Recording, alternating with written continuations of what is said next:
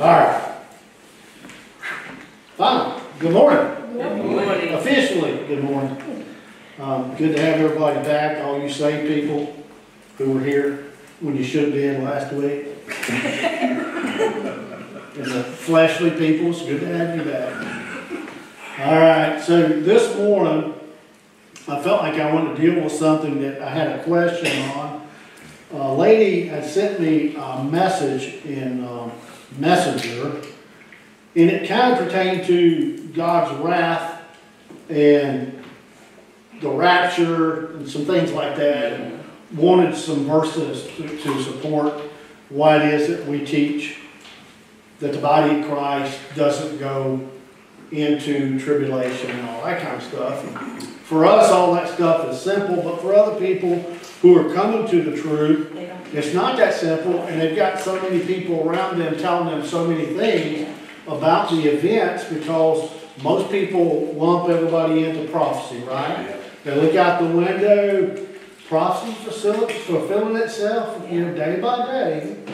You look at it, all these things are happening. There's prophecy being fulfilled, and they have no clue how the Bible is structured. I haven't got a man that made a profession of faith a while back, and I asked him about the gospel, shared the gospel with him. Yeah, and that's what I believe. Been knowing the guy since he was a child, a baby.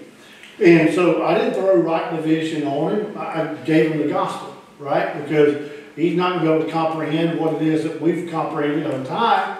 Well, he came to me this past week and he asked me a question, and I was able to lay out the structure of the Bible to him.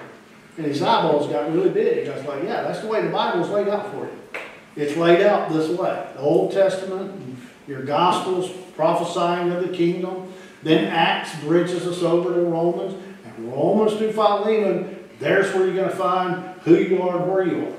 So hopefully he'll take and do what we did at some point and maybe study that. So we're going to deal with this. I want you to understand some terminology this morning. One, I would title this Saved from Wrath.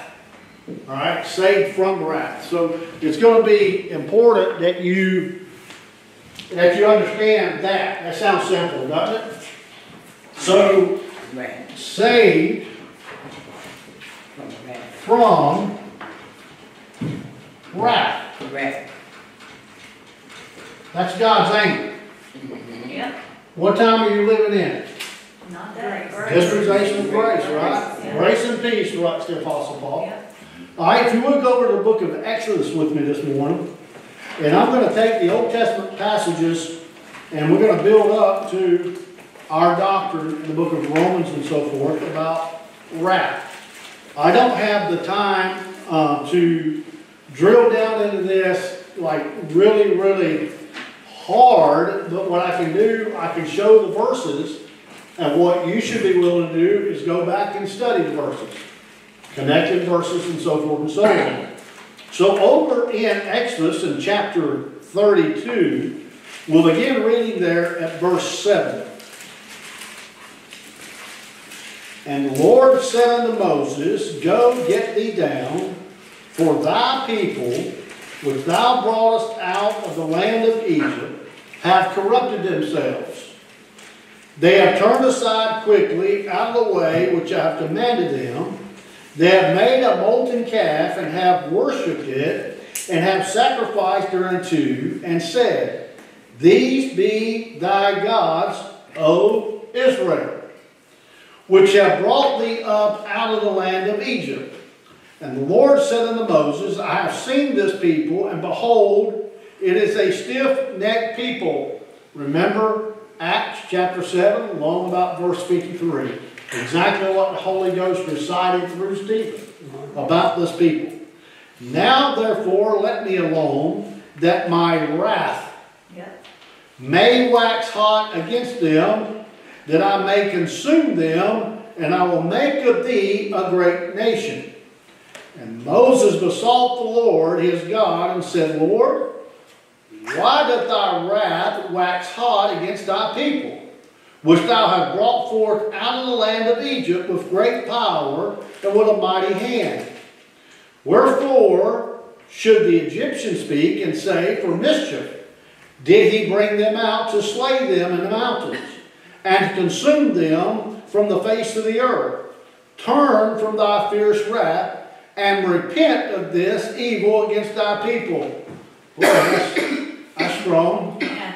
Moses said to the Lord, repent. Yeah. Repent, Lord. Yeah. Well, we know repent means to turn from sin. No. There's your definition of repent. Change your mind, Lord, about this evil. That's repenting. Remember Abraham. See, Moses takes God back to the promise. Yeah. 430 years before the law, he takes him back to the promise. Remember Abraham, Isaac, and who? Israel. Jacob. No. Yeah. Israel. You realize that. He's saying Jacob right there. Right? So, saved from wrath. Back here, when he uses Israel right there, you can plug Jacob in there as well, right? So Israel, that's going to be important for you to realize. When he talks about Israel there, remember Abraham, Isaac, and Israel, the servants to whom thou swearest by thine own self, and saith unto them, I will multiply your seed as the stars of heaven, and all this land that I have spoken of will I give unto your seed, and they shall inherit it forever. And the Lord repented of the evil which he thought to do unto his people. Yeah. Right? So what was the promise to Abraham? The promise to Abraham was that God was going to give them some land. Right? And Moses takes God back. He takes the Lord back and said, remember Abraham? Remember Isaac? Remember Israel? Before Israel gets out of joint with God, and then they are known as Jacob, right? There's a reason it's a time of Jacob's trouble, right? So maybe the board up here should look a little different than this. So saved from wrath, and I want to show you something in the scripture this morning. And when you don't rightly divide the word of truth, you can build fear in people. You can build questioning in people, doubting people. They'll doubt their salvation. They'll doubt where they're going. They'll doubt when they're going. But the Bible just makes it clear as a bell, if you'll just stick with it, what's going on in the Word of God for you and for Israel. Right? And so here, there's a time that's going to come upon the earth, and it is known as Jacob's trouble, Israel's trouble, if you will. You can do either or. But it's really Jacob's trouble. And so, if you will, go to Deuteronomy, the second giving of the law, if you will. And when you get there, go to chapter 9. So I want to paint the picture, because what gets questioned is why. Why is there 7 years of tribulation? Why is there a time on earth known as tribulation and great tribulation? That's the question, right? And so what people do who don't rightly divide, and some even who claim to be rightly divided, they take the body of Christ here like this. I shouldn't have got that board wet. And they put us over into the time of Jacob's trouble. Right? And you shouldn't do that, because that's not what God's doing. That's not God's plan for you, and that's not God's plan for his body. So look here in chapter 9 of Deuteronomy. When you get there, look at verse 7. Well, actually, look at verse 6. Understand, therefore, that the Lord thy God giveth thee not this good land to possess it for thy righteousness, for thou art a stiff-necked people. Deuteronomy 9, chapter 6, verse 6. Look at 7. Remember and forget not how thou provokest the Lord thy God to what? To wrath in the wilderness for the day that thou didst part out of the land of Egypt until you came unto this place. You have been rebellious against the Lord. See it? So there's a nation here that God called out of Egypt. He said it was his firstborn son, Israel, and they had become rebellious, provoking God unto wrath. Right? Yeah. All right? Now we know that God set that nation aside so that he could deal with the world as one and put them into one body, not into a nation. Right? So look here. Look at 2 Kings. Just trying to lay the groundwork for what we're going to work our way up to here. That shouldn't take long. 2 Kings, when you get there, go to chapter 22. So what you're learning is the reasoning for the time of Jacob's trouble. 2 Kings 22. When you get there, look at verse 16. Thus saith the Lord, behold, I will bring evil upon this place, and upon the inhabitants thereof, even the words of this book which the king of Judah hath read. Because they have forsaken me, and have burned incense unto other gods, that they might provoke me to anger with all the works of their hands. Therefore my wrath, see it, shall be kindled against this place, and shall not be quenched. So what's the difference in wrath? The opposite is what? Peace. Yes. God's anger, God's peace. Watch what he says here to the believer going forward. But to the king of Judah, which sent you to inquire of the Lord, thus shall ye say to him, Thus saith the Lord God of Israel, as touching the words which thou hast heard, because thine heart was tender, and thou hast humbled thyself before the Lord, when thou heardest what I spake against this place, and against the inhabitants thereof, that they should become a desolation, and a curse, and hast rent thy clothes, and wept before me. I also have heard thee, saith the Lord. Behold, therefore, I will gather thee unto the fathers, and thou shalt be gathered into thy grave in peace. See that? And thine eyes shall not see all the evil which I will bring up on this place. And they brought the king word again. So he shows there the ones who humble themselves, the ones who faith believe that they shall not see the terrible things that the Lord's going to do in that particular time, in that particular place, the book that was given unto the king. Now look up at Jeremiah. Jeremiah. A little bit of speed dial just to catch up a little bit. So I've got way more to share, but we can't do it. So we're just going to go about it this way. I had this all written down this morning. When I got here to the assembly, I pulled up Facebook, and Brother Sam Gerhardt had posted his verse for today, trouble, it was called, and the exact passages that we're getting ready to read is what I read from Brother Sam's post this morning. In Jeremiah 30 and verse 1, the word that came to Jeremiah from the Lord, saying, Thus speaketh the Lord God of Israel, saying, Write thee all the words that I have spoken unto thee in a book. For the days come, saith the Lord, that I will bring again the captivity of my people Israel and Judah, saith the Lord. I will cause them to return to the land that I gave to their fathers, and they shall possess it. And these are the words that the Lord spake concerning Israel and concerning Judah. For thus saith the Lord, we have heard a voice trembling of fear and not of peace. See that? So there's some wrath. Now look at verse 6. Ask ye now and see whether a man doth travail with child. Wherefore do I see every man with his hands on his loins as a woman in travail, and all faces are turned into paleness. I picture that every time I think of that verse, the anguish and the pain and the tribulation and great tribulation on the earth at this time. The Bible says that men will be as if women were having a child for the anguish and the pain. Never had one, right? Don't know what it's like. Glad I can, right? They're trying to figure that out as we speak. But, I mean, think about it. You can picture that. A man in so much pain because of the trouble that is up on earth. Are you seeing that today? No, you're not. You know why? Because God has made himself at peace with the world through the cross of Jesus Christ.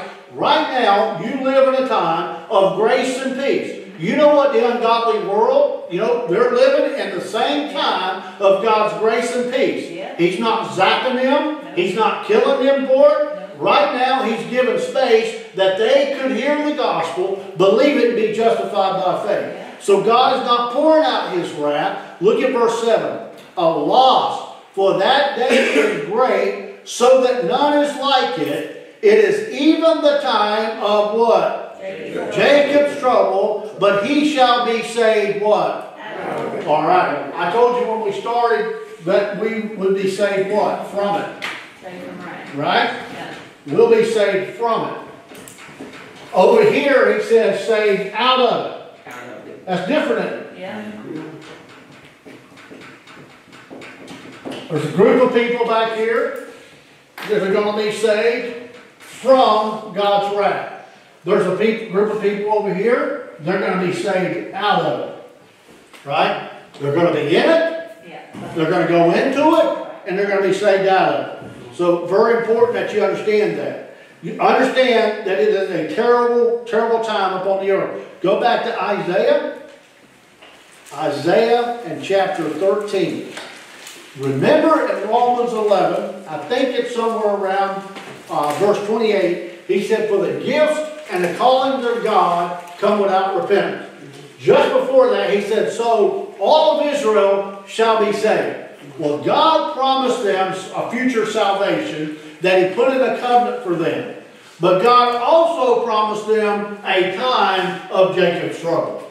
Right? And they're going to have to go through the time of Jacob's trouble to get to that covenant over here in which God will then blot out their sins and remember them no more. Right? They've got to go through that time. They've got to endure to the end. The ones who go through this unto the end, the same shall be saved. They believe on the Lord Jesus Christ, as the Messiah, as the returning King, to sit upon the throne of the Father David there. Then they will receive the blessing of the new covenant, in which he will forgive them all their sin. He put it in a covenant for them. You had no such covenant. Your sins were taken care of by grace on the cross of Christ. He put it away for you there. You've now received the atonement. You've been justified freely, and just as if you had never sinned. Amen? So we already have received that day of atonement. For us, the atonement was when Christ went to the cross. For them, the Day of Atonement is painted in those feast days back there throughout the Old Testament. Coming up to the New Covenant, that's when they will have that Day of Atonement there for God to blot out their iniquity. Look here in chapter 13. Chapter 13 of Isaiah. When you get there, let's look at verse 6. How ye, for the day of the Lord is at hand. It shall come as a destruction from the Almighty. Therefore shall all hands be faint, and every man's heart shall melt. And they shall be afraid. Pains and sorrows shall take hold of them. They shall be in pain as a woman that travaileth. See it again. They shall be amazed one at another. Their faces shall be as flames. Behold, the day of the Lord cometh cruel, both with wrath and fierce anger, to lay the land desolate, and he shall destroy the sinners thereof out of it. For the stars of heaven and the constellations thereof shall not give their light. The sun shall be darkened in his going forth, and the moon shall not cause her light to shine. And I will punish the world. What's God not doing today? He's not punishing the world, is he? Right? For their evil, and the wicked for their iniquity. And I will cause the arrogancy of the proud to cease, and will lay low the haughtiness of the terrible. I will make a man more precious than fine gold. See that? Yeah. What does that mean? Yeah. That's how hard the population will be cut. To where man will be so hard to find, unlike now where they're on top of each other, because the population of the world has grown enormous. He said, I will make them as fine as gold. You don't find gold every day, do you? No. Even a man than the golden wedge of Ophir. Therefore I will shake the heavens, and the earth shall remove out of her place in the wrath of the Lord of hosts, and in the days of his fierce anger. Thank God for the dispensation of the grace of God. Right? Because the day of the Lord is mighty, and nothing is like it. People can mock, wag their heads, point their fingers, do as they please. But I'm telling you now, where we live in grace and peace, wrath is on the way. I can tell you that assuredly upon the Word of God. Go up to the book of Daniel. The book of Daniel. When you get there, stop in at chapter 9. So we're going to paint this picture, move forward, and get the rest of the teaching done. I think I've gone speed dial long enough I can slow down a bit now. Shoot, I got 20 minutes into this thing. We're good. Chapter 9, verse 24 of Daniel.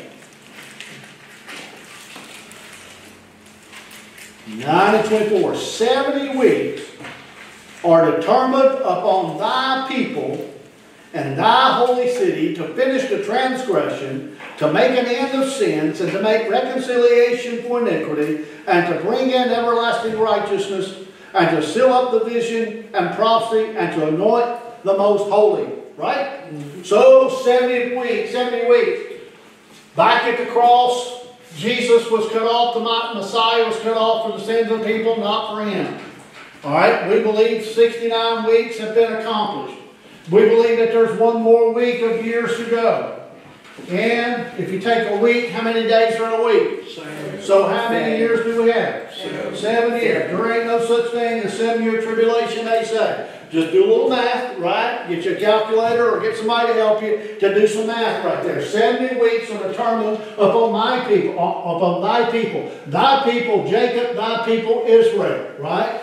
This has absolutely, the tribulation and great tribulation has absolutely nothing to do with the church, the body of Christ. And then when you say that, they say, well, you just believe in easy escapism. No, what it's called is being called away. That's what it's called. So the church, the body of Christ, will be saved from that wrath to come. Why? Because the Lord himself will descend from heaven, and he will call this body of Christ up to him. And then after the body of Christ is called up to him, then shortly after that, he'll resume prophecy and deal with Israel throughout the time of Jacob's trouble, the 7 years. And we've got no doubt what happens after the 7-year tribulation, because Jesus told us in the red letters, immediately after these days shall he come back. Amen. All right, see that? All right, now look up here at Matthew. Men are teaching today to the church, the body of Christ, right dividers they call themselves, that somehow, they go to 2 Thessalonians, they get all tied up over there. The day of the Lord, the day of Christ, and all this stuff. They get all mixed up that somehow God is going to let the body of Christ go through half of the 7 weeks. That's fallacy. The body of Christ is a mystery hidden God. It has no point on earth. We're ambassadors for Christ, and before the war breaks out, he's taking the ambassadors out. Amen. That's what's going to happen according to the book. All right, look here at Matthew. When you get there, look at chapter 3. Matthew chapter 3. So it's clear that all the way back to Moses, that God spoke about a time when he was going to put wrath upon the earth.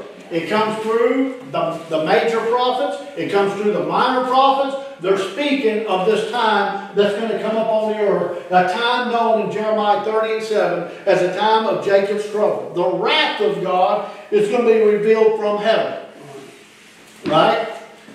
Now we know today, hopefully you know today, that God is not showing his wrath. No, he's not. God is showing, you think about this. Think about God's grace, that as wicked as this world is, he's showing grace and peace toward the world that they might be saved and come to the knowledge of him. That's amazing, isn't it? Yeah. You know why God can do that? Because he made peace right here with the cross of Jesus Christ, right? He charged him with our sin so that he wouldn't have to charge the world with their sin. And this thing has an expiration date. The church, the body of Christ, when it fills up, however God deems that to work, when the last person goes in it, whatever the case may be, when that body is completed, he's taking it out of here. Amen. And we know it as the rapture. Argue with it all you want, but that's God.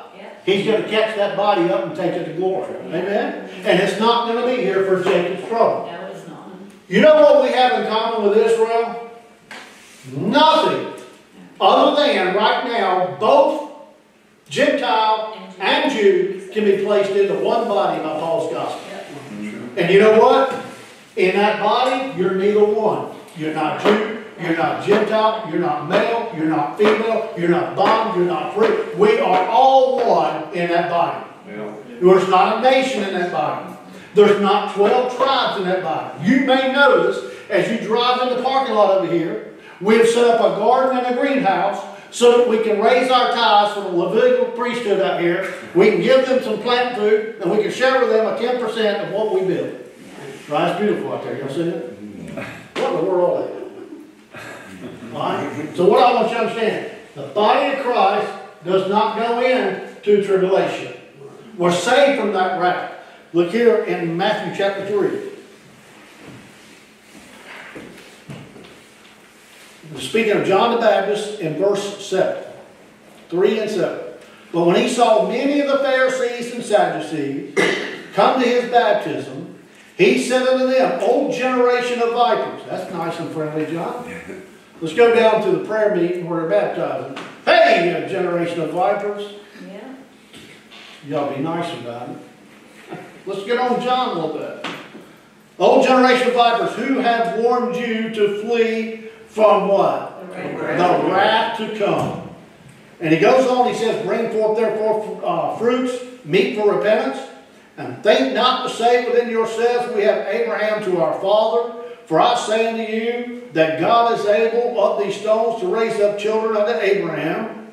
And now also the axe is laid unto the root of the trees. Therefore every tree which bringeth not forth good fruit is hewn down and cast into what? Fire. I indeed baptize you with water unto repentance, but he that come after me is mightier than I, whose shoes I'm not worthy to bear. He shall baptize you with the Holy Ghost. There's the believer. And with fire, there's the non-believer.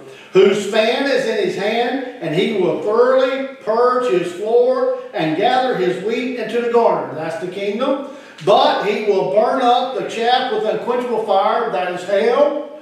And then cometh Jesus and so forth. Right? You understand the timeline there. Now, I want you to jump up here and look at Romans with me. We're going to further the fact that we're not going tribulation. The body of Christ is not part of that. Never was part of that. It's not going to be part of that. I don't say that because that's not what I want. I definitely don't want it, but I say that because the Bible teaches so. Right? So we'll show you a few things here to show you how it's not going to happen. Look at chapter 5, will be verse 1. Therefore, being justified by faith, we have peace with God through our Lord Jesus Christ. So what does the believer have that's been justified? Peace. Peace with God. Amen. All right? So we have peace with God. All right? Look at Romans chapter 6 and verse 23.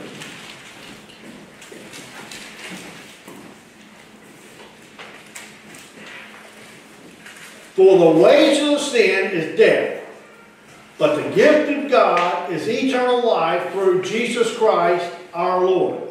All right? So, if when you are justified by faith, you receive eternal life, right? What else did you get? Peace. Eternal what? Peace. There's no way God's ever going to look at a justified believer in the dispensational grace of God as a vessel of wrath. Why? Because we've received eternal life and we've received eternal peace. Right? Now, you may shake in your peace from time to time, but God's not shaking in His. And God does not see you as an instrument of wrath. You know why? Because your life is hid with Christ in God. So God is not going to pour wrath upon His Son again. He did that at the cross. You have eternal life because of what Christ accomplished on the cross. When you believe what Christ did on the cross, you're justified freely. You receive His righteousness, and you can never be deemed as a vessel of tribulation, a vessel of God's wrath. Amen. Amen. That's just Bible.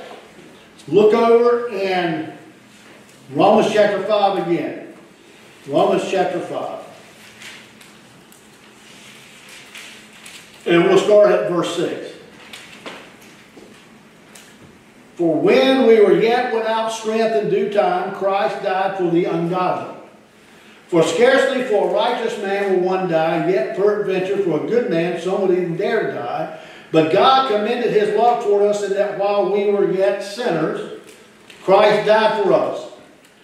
Much more then, being now justified by his blood, we shall be saved from wrath through him. Right? So the justified believer is saved from wrath. Those who Christ died for their sins, paid for their sins on the cross, they reject that, they don't receive that by faith, they come over here.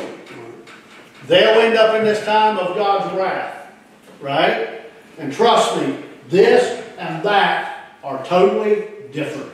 Amen. God being at peace with the world, not imputing their trespasses, is something completely opposite, and God pouring out wrath upon people. And, you know, look, we think about a tornado. You know, people, bless their hearts in Texas, what they've gone through. You haven't seen anything like it. The Lord himself tells you that.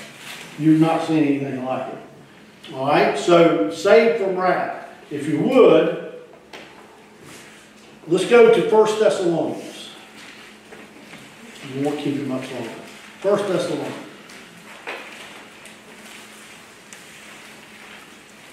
1 Thessalonians.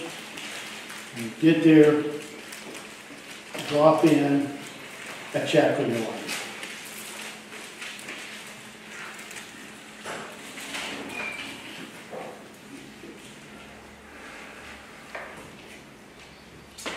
All right. Look at verse 5. For our gospel came not unto you in word only, but also in power and in the Holy Ghost, and in much assurance, as you know what manner of men we were among you for your sake. And you became followers of us and of the Lord, having received the word in much affliction with joy of the Holy Ghost. So that you were ensamples to all that believe in Macedonia and Achaia. For from you sounded out the word of the Lord, not only in Macedonia and Achaia, but also in every place your faith to Godward is spread abroad, so we need not to speak anything. For they themselves show of us what manner of entering in we have unto you, and how you turn to God from idols to serve the living God, and to wait for his Son from heaven, whom he raised from the dead, even Jesus, which delivered us from the wrath to come. See that? Something has already been done. He has already delivered you from the wrath to come. Right? According to the verse.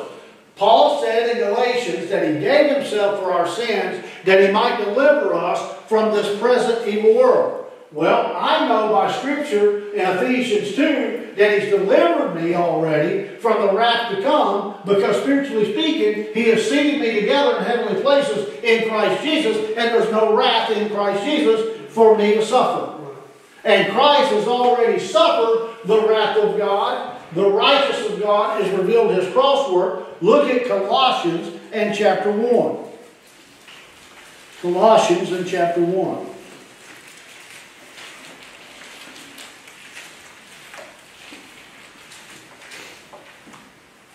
Look at verse 13.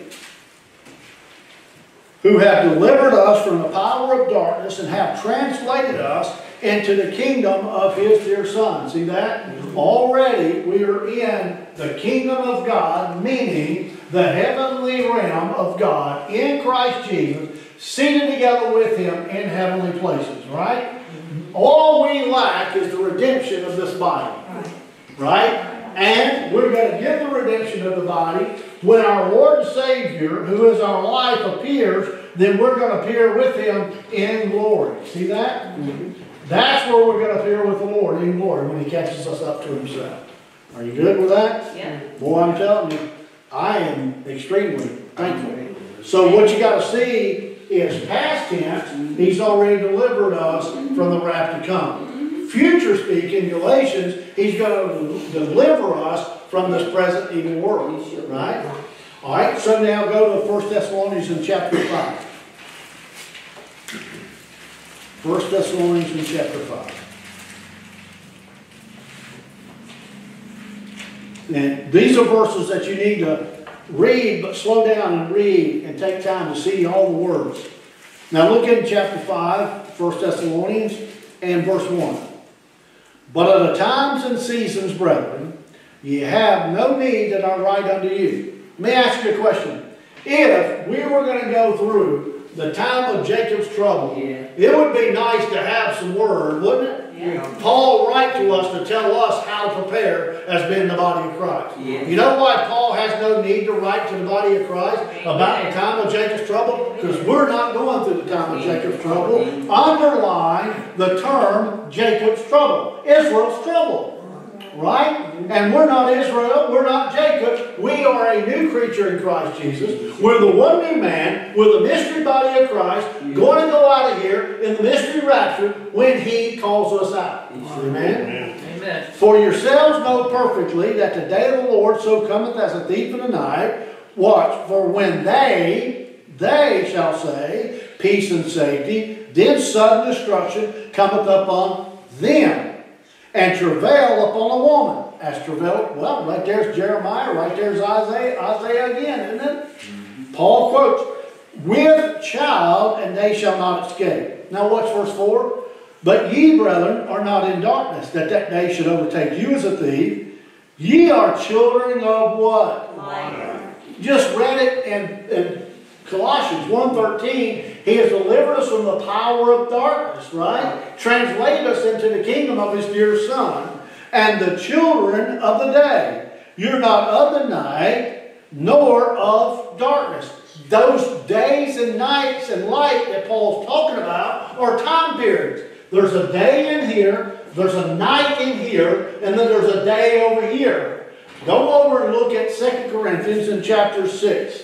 2 Corinthians in chapter 6. You know, people read those verses like, just turn the lights on, we got light. Turn the lights off, we got dark. No, we're talking about a time right now, which is known as the day, and it's not as night. Right? So 2 Corinthians in chapter 6.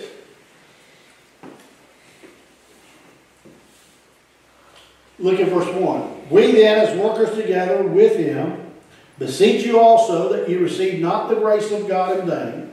For He saith, I have heard thee in a time accepted, and a day of salvation have I circled thee. Behold, now is the accepted time. Behold, now is the day of salvation. Right now is the day. The time of the dispensation of the grace of God is the time when you can be saved by grace through faith in Christ alone, by the gospel alone, in nothing else. My friend, over here in this time of darkness is not about time of getting Gentiles saved by the grace of God through faith in Christ alone. This is about a time right here of God purging the earth of His enemies and pouring out His wrath upon the earth. This is a time of Jacob's trouble. That's not where you want to be. Right now, take what God has given freely, which is His justification unto eternal life. Now is the accepted time. Now is the day of salvation. Right? Yes. All right? Are you good with that? Amen. Well, the Lord is. That's why He wrote it. All right, back to 1 Thessalonians. I'm closing up this morning. 1 Thessalonians.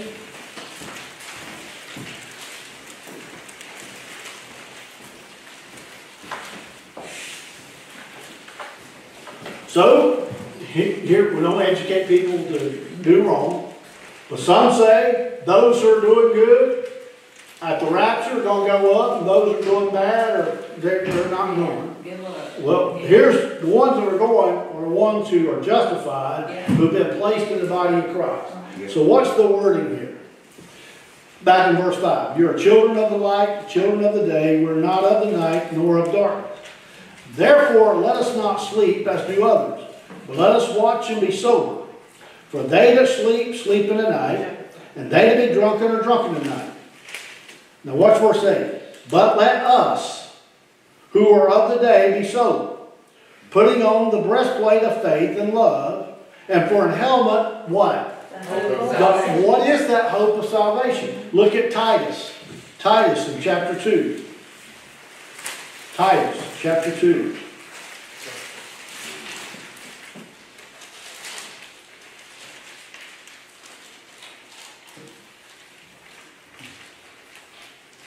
Look at verse 13. Looking for that blessed hope. See it? And the glorious appearing of the great God and our Savior, Jesus Christ. So there's your hope. That's the helmet of salvation. That is the hope. Is Christ coming in the clouds, call us up to himself. 1 Thessalonians in chapter 4 said there's some who have no hope. Well, who are they? They're the ones who haven't believed the gospel. They haven't believed Paul's gospel. So go back. Verse 8, 1 Thessalonians 5. Put on the breastplate of faith and love, and for a helmet, the hope of salvation.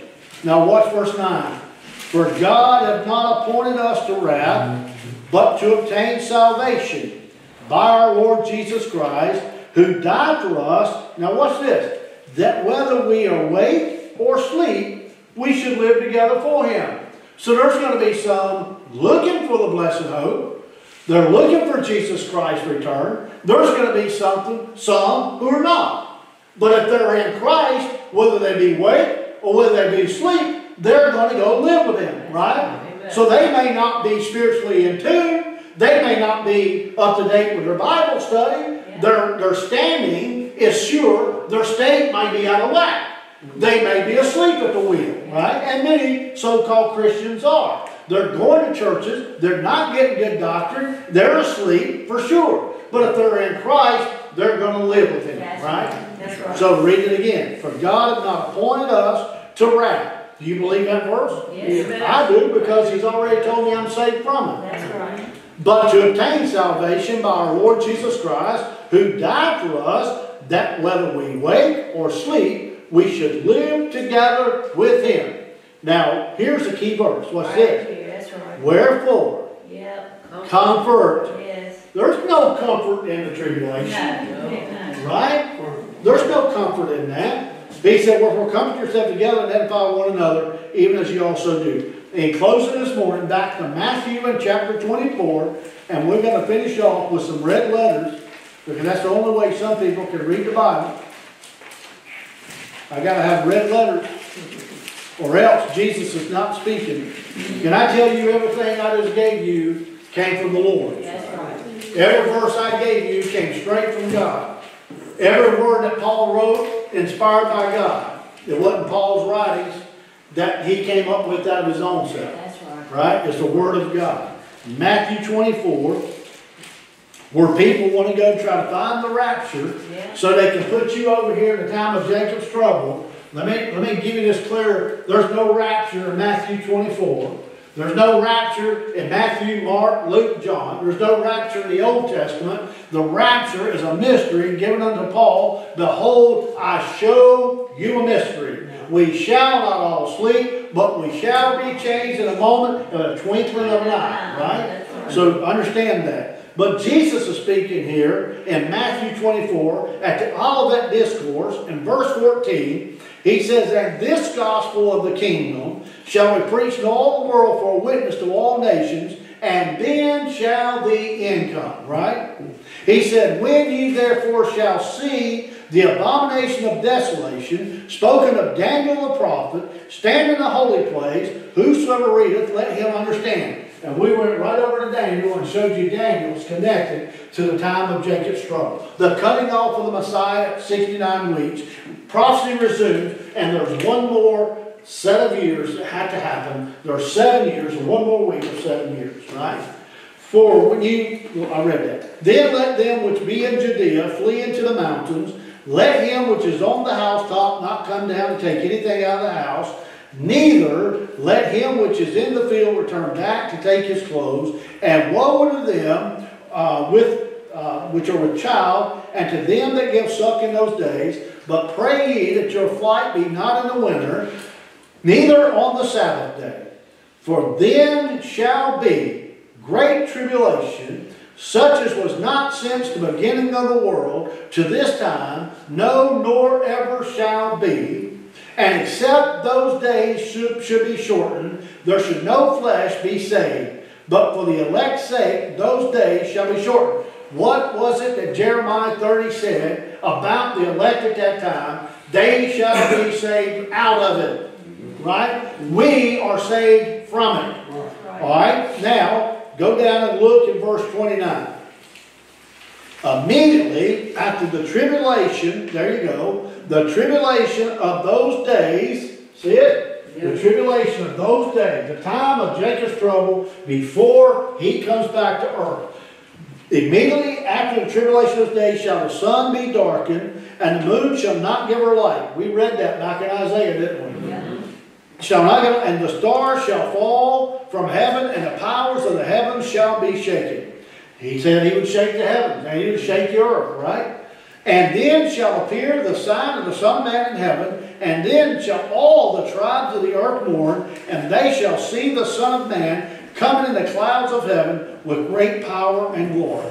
And then he's going to send his angels with a great sound of a trumpet, and they shall gather together his elect. There you go, Matthew 3:11 forward, right? And from the four winds, from one end of heaven to the other. Get it? So there's two events there, right? The church, the body of Christ, which none of the prophets knew, it's going to go out and meet Jesus in the air. So shall we ever be with the Lord. God resumes that prophetic program. They're going to go through a time of Jacob's trouble, 7 years. You're going to have the sufferings. And then after the sufferings, you're going to have the glory. That shall follow right over there in that earthly kingdom when he brings in all righteousness. Right? You know why? Because then Satan is bound for 1,000 years, and he's not to deceive the nations until the 1,000 years is over. Christ himself will sit upon the throne of David, his father David, according to the flesh, and he will rule with a rod from that kingdom in Jerusalem with the 12 tribes of Israel and the 12 apostles ruling with him all righteousness in the earth. Amen. There's the Bible on a timeline, right? When 1,000 years is over, Satan will be loose for a little season, and he'll go out, and during a time of 1,000 years of nothing but peace upon the earth, where there is no war, and he will get a bunch of knuckleheads, and they'll come up with him to overthrow the city of God. And you know what God does? With his mouth he destroys it. Yeah, sure does. Then the great white throne judgment will take place, and people will be judged eternally damned and sent into the lake of fire. That's what the Bible says. Right? You and I, not only have we been delivered from the wrath to come here, but we're also delivered from the wrath known as hell and the lake of fire. Right? God will not put his body through this, and the body cannot be unsaved once it is saved. So you believe once saved, always saved. You would too if you knew Bible doctrine. If you want to unsave me, you got to go get Jesus out of heaven, take him off the cross, dry up his blood, reverse the operation of God, and no man can do it. What God has done, God has done. And when I put it in the cross, he sealed me there, seated me there, raised me with him, and hey, look, I am hid in Christ in God. Amen. Nothing you can do about it. There's no wrath coming to the body of Christ. Amen. Right? Y'all good with that? Yeah. Amen. And I tell you what, as one old preacher said, it gets tweeter and tweeter. Let us pray. Father, we're so thankful for this day, another day of your grace, your love, your long-suffering, your mercy upon all men. I give you praise, I give you honor, I give you glory for the cross work of Christ, the finished cross work. When he cried out from that cross, he said it's finished. Not it will be finished, but it's finished. Everything that a never-dying soul could ever need was accomplished at that cross. Let us receive it by your faith and the faith that we have in what you did, in and by the person of Jesus Christ. we'll give you all the praise, honor, and glory. Everyone did say? Amen. Thank you.